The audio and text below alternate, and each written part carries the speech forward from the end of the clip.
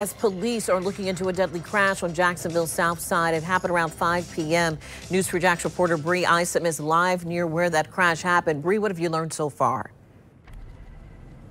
So, you could just see it behind me. I'm going to step out of the way. Oh, one lane of traffic is blocked off because of this crash. You can just see traffic inching along on Southside Boulevard. This is near Corporate Boulevard as well.